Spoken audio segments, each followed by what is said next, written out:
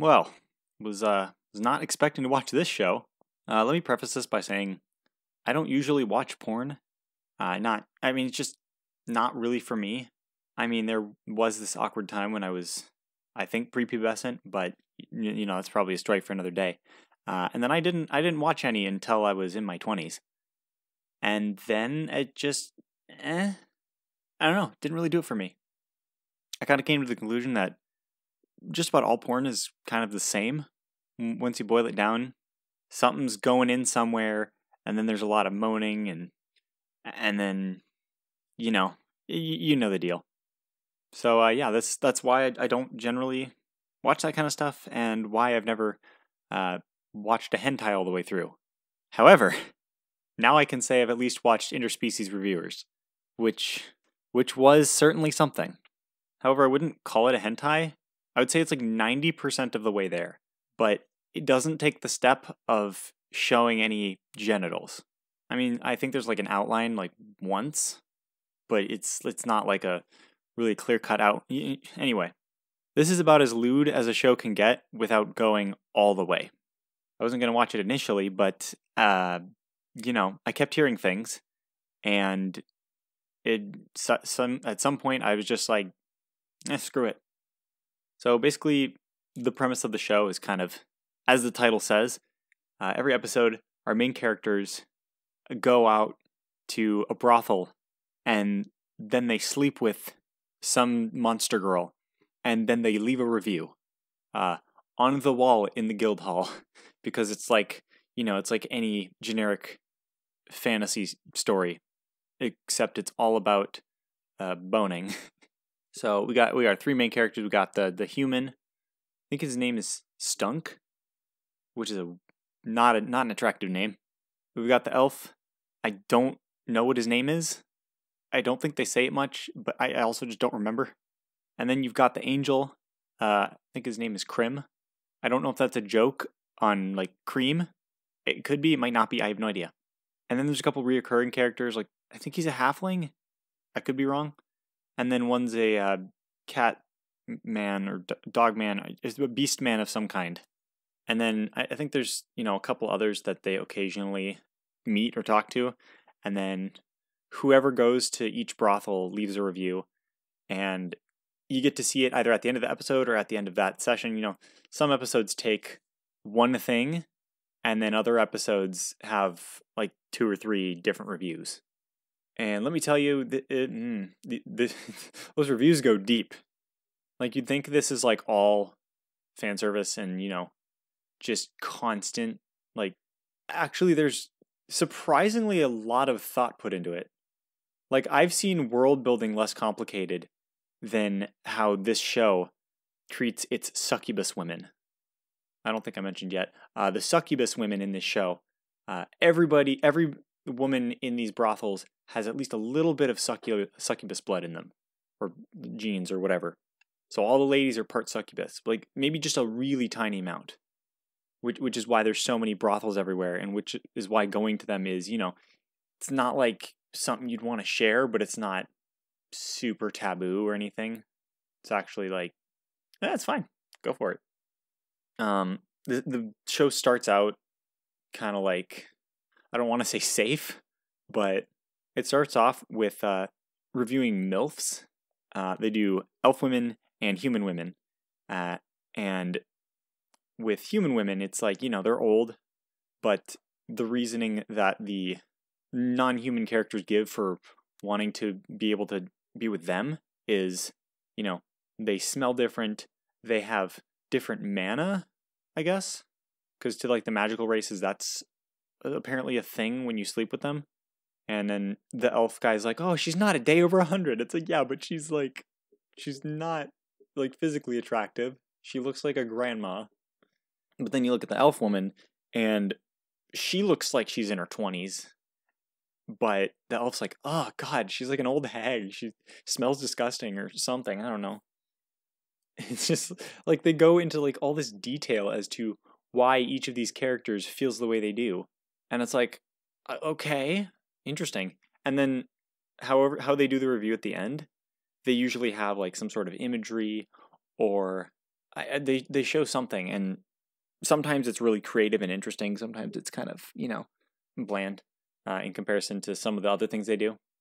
There was one episode where they like shot arrows at these statues or something, which was really interesting, but I don't know if it represented something. I have no idea. It might have been the Cyclops episode, in which case I guess their eyes look like a bullseye. I don't really know. I mean, you got all sorts of fantasy girls in this, all sorts of monster girls. You got, slimes, and I think that was the gender swap episode, which was something. In that episode, there was also the hyena girl, which has a bigger schlong than the hyena guys, which don't show up. Okay. There's minotaur girls, which just have massive honkers. And I mean like big jahungas. Just massive wibbly wibbly wibblies. I mean, it's not just like, oh, here's an elf. Here is a... What other fantasy races are there?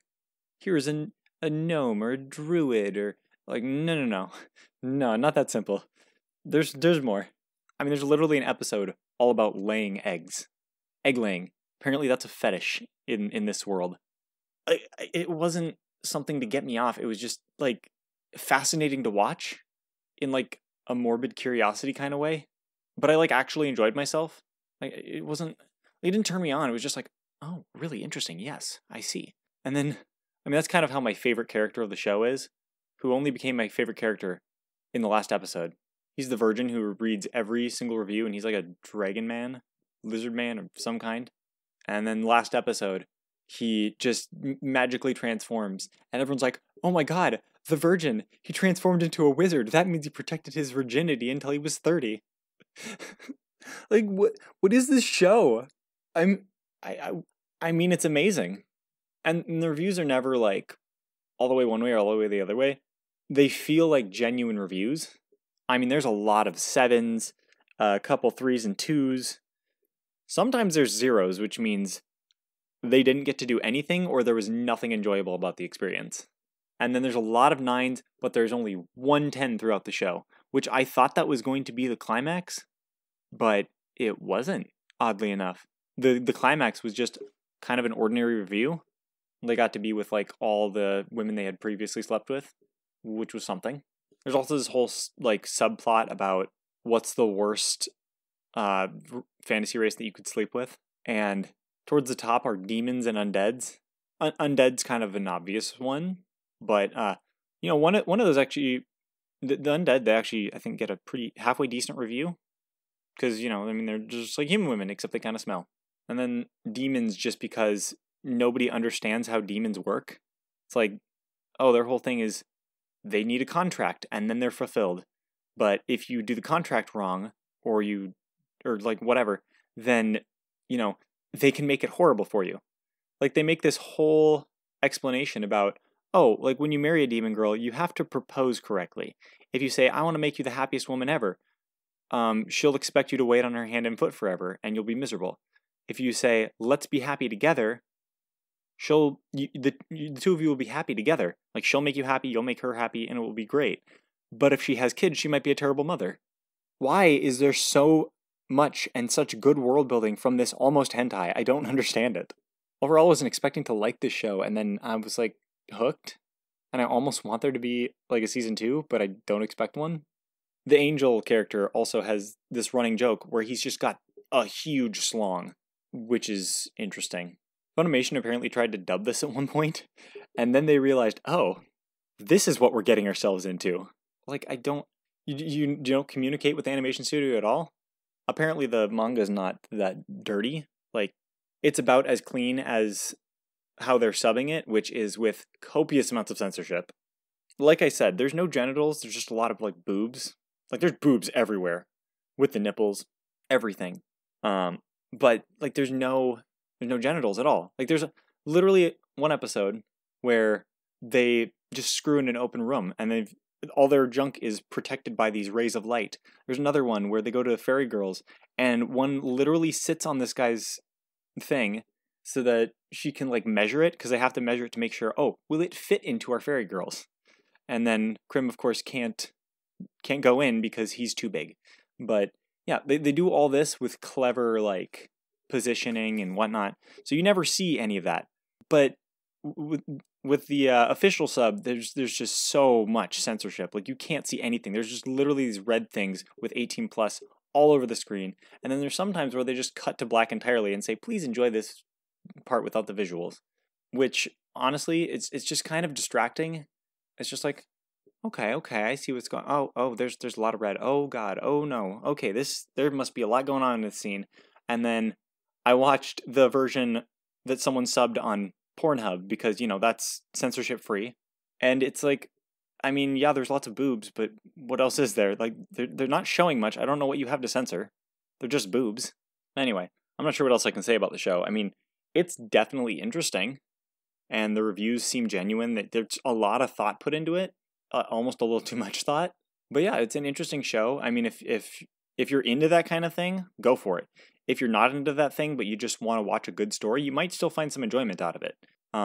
It's kind of compelling. I don't know if that's the right word I want to use. It was certainly an interesting watch, though. Would I watch it again? I have no idea. I don't usually watch stuff again, but I did enjoy my time watching it. And now now there's a void in my life of some weird ass thing to watch. So I'll have to find something else now. Anyway, thanks for listening to me rant about almost hentai, because that was a thing I did. Be sure to press all the buttons, because button pressing is fun. And I hope you have a nice day.